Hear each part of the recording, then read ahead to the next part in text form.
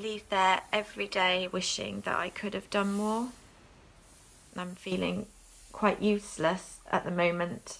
It was something that I never, ever dreamt that I would ever witness in my whole career. Another look. Linden House Nursing Home in Wellington prides itself on counting residents as family. 36.9 this time. But when 9 family died with coronavirus over the Christmas period and 80% of staff were either ill or self-isolating, the pressures became almost too much to bear. As the days went on, it came down to me and one member of my staff. Everyone else was isolating or just desperately needed days off. And agency carers where we could get them, micro providers who were brought in to help by Somerset County Council, and it just got worse and worse and worse. I could not leave my home, my care home, without knowing that my residents were safe. And so by the time I'd driven home and had my shower, which we all have to have, and put my clothes in a 60-degree wash so that the virus was killed, I had 3 hours to sleep. And of course I didn't sleep. I couldn't sleep because I was so worried. And that's what I keep having flashbacks about. I know our residents didn't suffer. They just didn't get the usual standard of care that we like to give them at Linden House. And I have to live with that. And it's really, really difficult. Sadly, this home is not alone. Many have been affected, understandably most reluctant to talk about it. But here they have been brave enough to talk about raw grief, the exhaustion of staff, sheer desperation and the feeling that at times this is a care sector truly undervalued. Linden says it's very grateful for the support it received during its darkest hours, especially from Somerset County Council. But it's clear that for staff, the scars remain. Working at Linden through the outbreak of COVID is one of the hardest things I've ever had to do in all my years of care, and just wish that we could all embrace each other like we want to by maybe giving a hug. I feel guilty every time I leave. I feel guilty that I'm walking away from people that are being left in such a stressful situation. You go to hospital or you work for the NHS, and I'm not saying it's any easier, but you are in a corridor saying you need a nurse or a doctor and you've got one within 5 minutes. Here, you just felt like you were so alone. I love what I do, and I love being able to work with people and not having enough staff in order to deliver the care that they needed at the time is devastating for me. I feel so responsible.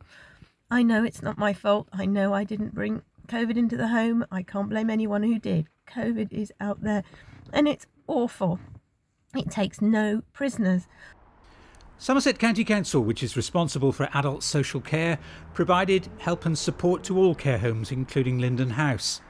Deputy Director Tim Baberstock says how the home coped was nothing short of remarkable. We've seen some very negative stories in the press around care homes and COVID in particular.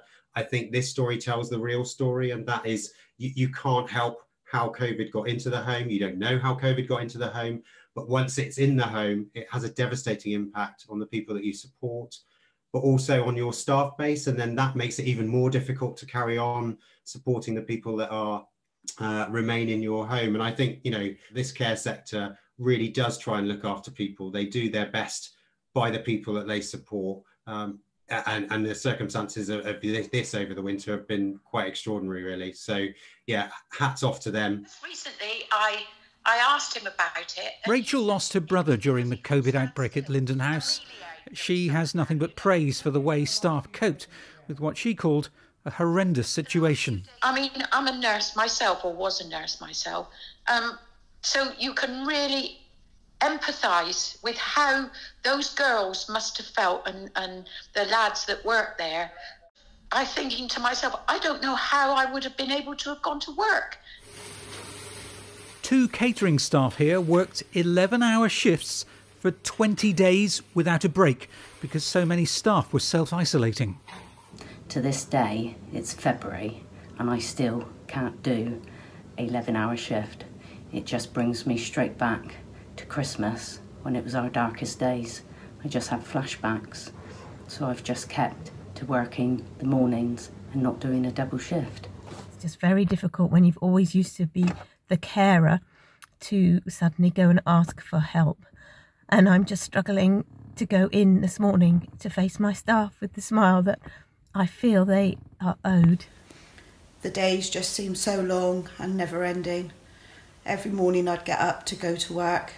I'd feel anxious and feel upset about what I was going back into and worrying about the residents and my colleagues. We all did the best that we could, and now there seems to be light at the end of the tunnel. And it is that light that keeps staff going just now. The vaccination programme has provided hope for a brighter future.